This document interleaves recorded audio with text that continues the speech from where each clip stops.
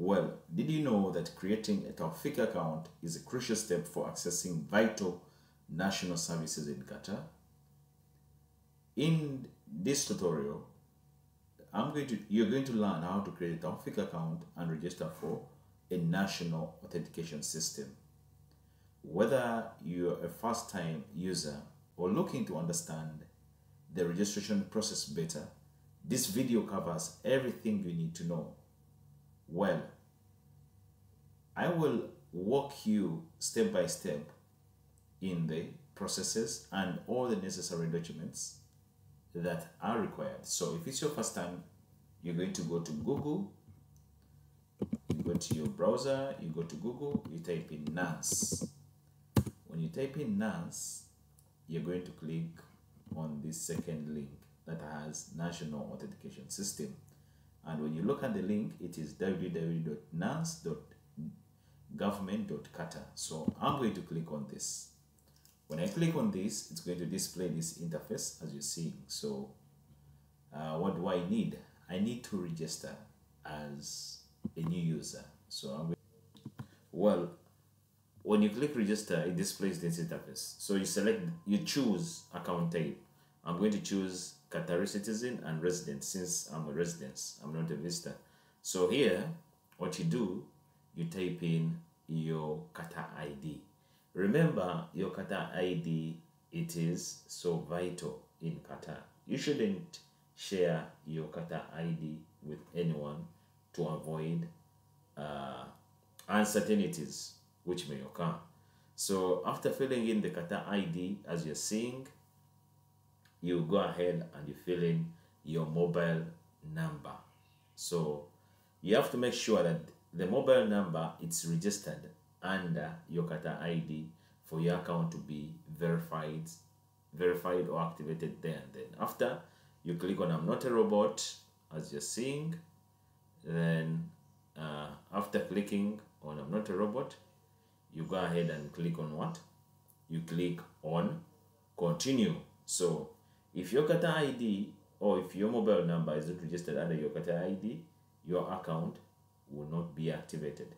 You will have to call the call center. So after filling in the Qatar ID and the phone number, the mobile number, you click next. When you click on next, they're going to send you an OTP, a verification code on your mobile. So after receiving the message, you go ahead and do what?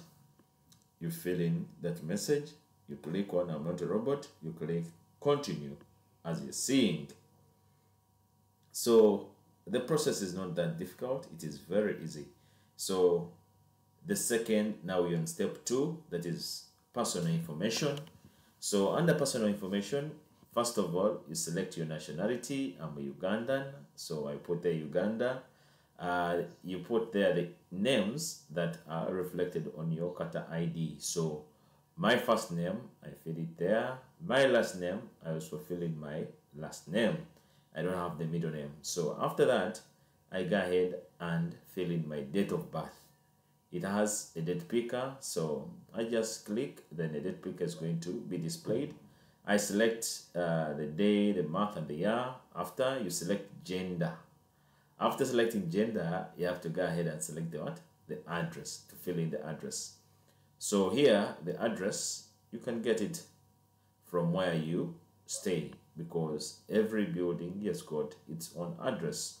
So at the entrance, normally at the doorway entrance of the building, is where you find where you can access a label that has got this information that is needed here.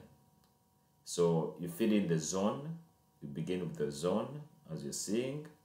After you fill in the street, so after filling in the street, you go ahead and fill in the what? The building number. So from there, you can leave the field for the PO box empty. Then you have to fill in your what?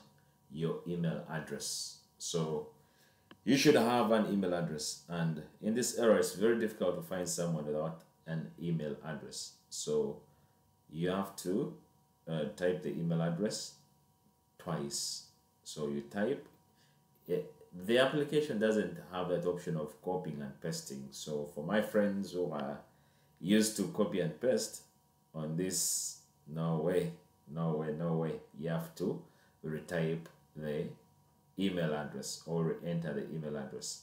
So I'm entering my email address. I'm entering my email address. I'm entering my email address. I go to the type field, re-enter email address. As you're seeing, I also do the same. I type again. No need of copy and paste. So it is just interesting, and yeah, the application is nice. The interface is very good. So after there, you have to click on I'm not a robot. So after filling in your email address, as you're seeing, I'm re-entering my email address, and you have to make sure that the email addresses, they are the same. They should not be different. So after you click continue, when you click continue, you go to step 3. Oh my god, we are about to reach step 4. So on step 3, here we set the password. So the password, it should have a minimum length of 6 characters, minimum digits count of 1, minimum lowercase characters count 1. So that's the password, how your password should be. So after filling the password, you click on I'm not a robot, then you click continue. So when you click on continue, wow, they're showing your account has been created. So my account is activated, as you're seeing, and this is your username. My username is my qatar ID, so that's why I'm hiding it. So after that, you click on login. When you click on login, you have to go ahead and fill in your username. And my username is my qatar ID, so I have to put in my qatar ID. Then after filling in my qatar ID, I have to go ahead and also fill in the what? The password. So you shouldn't forget that password. And I usually urge you not to use a difficult password because you may forget, and in some cases it may disturb you. So after you clicking on I'm not a robot, it will bring for you this puzzle. So you select circles with motorcycles. Then after you click continue. When you click continue, wow, your account has been logged in. So you have logged successfully created